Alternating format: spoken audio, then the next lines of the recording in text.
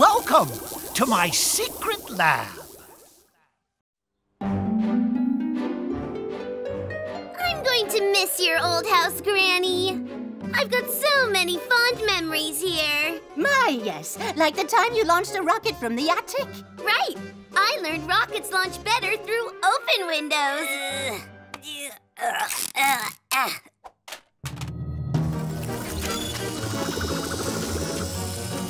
Whoa, what's that? My latest time-saving invention. I call it the Box Bot. Here, but be careful with the trigger.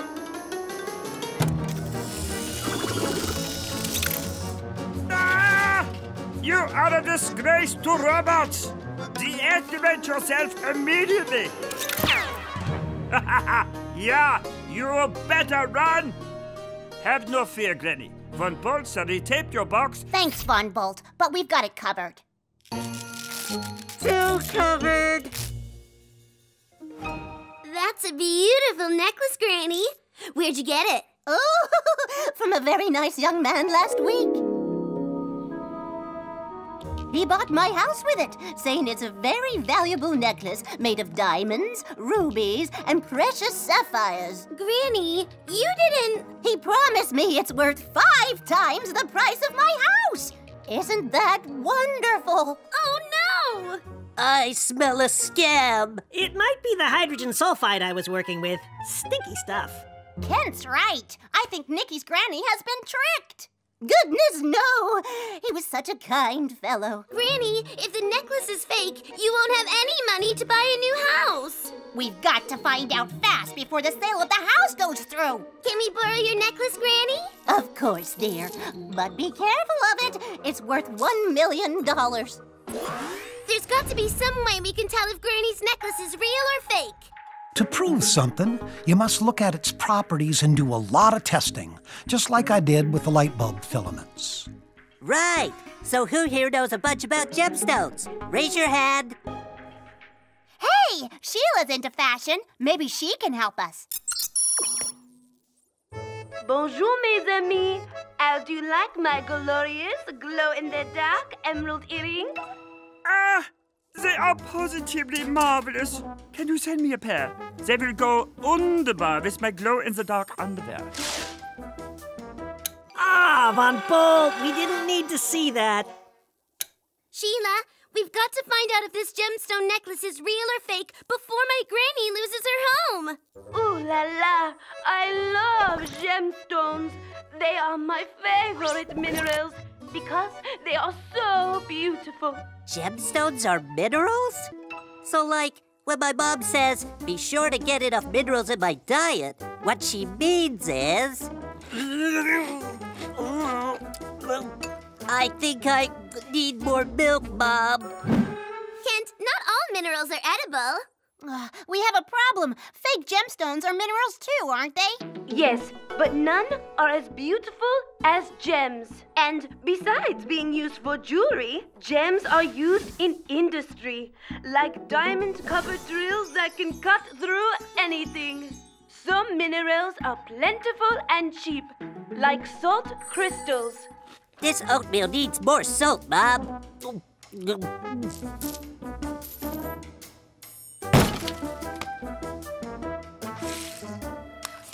Better, thanks. There are more than 3,000 different minerals in the world. Indeed, and I tested many of them when trying to get my light bulb filament to glow. It is late in Paris. Bonne nuit, my friend. Mr. Edison, how can we test this necklace to see if it's a fake? You'll find the information you require in virtual reality. Von Bolt. Yeah, I am on it like a hasty hamster. Here, Edison.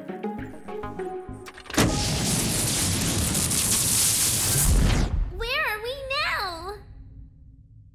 Looks like a mine. You know, where they dig in the rock in search of minerals. Because rocks are a mixture of different minerals. You're dressed pretty cool for a miner. Nope, I'm not a miner. I'm an agent. I represent the only rock band in the world. Hey, dude, there are thousands of rock bands. Yeah, but only one is made of rock. here they are, rock fans, Ruby and the Minerals. On lead guitar, it's Ruby. Playing the bass, Amethyst. And tickling the keyboard is Pyrite. Hop in the tour bus, kids, and let's go for a magical mineral tour.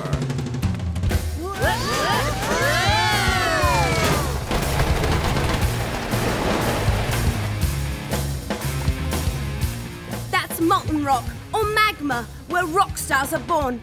And there are 3 types of rocks: igneous, sedimentary, and metamorphic. When molten rock cools, it hardens into igneous rock. But the way it cools makes a big difference. When molten rock cools slowly, deep under the Earth's surface, it forms large crystals, like this piece of granite. When molten rock reaches the surface, it's called lava. Lava cools more quickly and forms rock with small crystals, like this obsidian, a natural black glass. Uh-oh. Don't drum rolls usually mean something big is about to happen? Oh, it's bigger than big. Ladies and gentlemen, I present to you a volcanic eruption!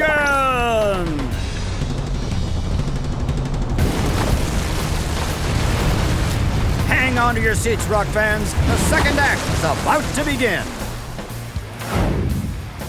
The second type of rock is called sedimentary. Sediment stuff that settles to the bottom of a liquid, right? Exactamente! And sedimentary rocks, like sandstone, are made of minerals like compacted sand and quartz. Presenting the Great Pyramids of Giza, made of another sedimentary rock star, limestone, formed from the skeletons of marine microorganisms and coral. Wow! But hold on, there's one more act to our rock show! Awesome! Take it away, Amethyst! The third type of rock is called metamorphic. Those are rocks that have changed form. You're right on key with that note. Metamorphic rocks are created when high temperatures and pressure changes the rocks into new minerals. Of course, these changes all take millions of years. So, do you want the band for a dance, birthday party, or bar mitzvah? Sorry, we're not here to hire your rock band. We want to know how to tell if my granny's necklace is a fake before she loses her house. In that case, these rocks have gotta get rolling! Wow! With over 3,000 different minerals, how are we ever gonna tell what's real and what's fake? By the characteristics, of course. Mister, do you know how to tell which minerals are which? But of course, I am FRIEDRICH MOHS, mineralogist extraordinaire. All minerals have certain characteristics that help identify them. Color, luster, the way a mineral reflects light, and the streak made by rubbing a mineral across a rough surface. And cleavage, the tendency of some minerals to break in a certain way. But my favorite test is hardness, which is measured by scratching a mineral, such as my fingernail scratches this talc, the softest mineral there is, and diamond, which is the hardest, and can only be scratched by another diamond. That's awesome information, Mr. Mohs. But do we really have to test all of those things to figure out if these gemstones are real or fake? No, you don't need to make all the tests. Just test the hardness. I developed a simple standard scale of hardness in 1822, and it is still in use today. All you need is 9 minerals. Thanks so much, Mr. Mohs. We might just have time to save Granny's home. The test kit! It was virtual, so it wasn't real. But Mr. Mohs said it was simple. Simple.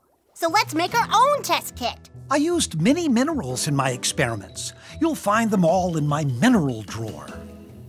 Which ones do we need, Angie? Gypsum, talc, calcite, fluorite, apatite, orthoclase, quartz, topaz, and corundum. Plus a magnifying glass, a nail, and ceramic tile streak plate. The Mohs scale goes from 1 to 10, 10 being the hardest, which is diamond. Let's test the ruby. Ruby is number 9 on the hardness scale. This quartz is 7 on the scale, and the softer substance can't scratch a harder one. So if that quartz scratches Granny's ruby, then... It's a fake! It's probably glass, which has a hardness of 5.5. We've got to notify the police, and fast! You're under arrest in the name of the law! And in the name of science! The necklace was a fake, but the police caught the crook and we got your deed back. Your house is safe, Granny. I'm so proud of you, sweetheart. You and your friends are just so smart. I'm especially thankful to JD for inventing his brilliant boyfriend-catching doohickey. What boyfriend-catching doohickey? That's the postman, Granny. I know. Isn't he cute? A real gem. For more fun videos, subscribe to Kartoon Channel.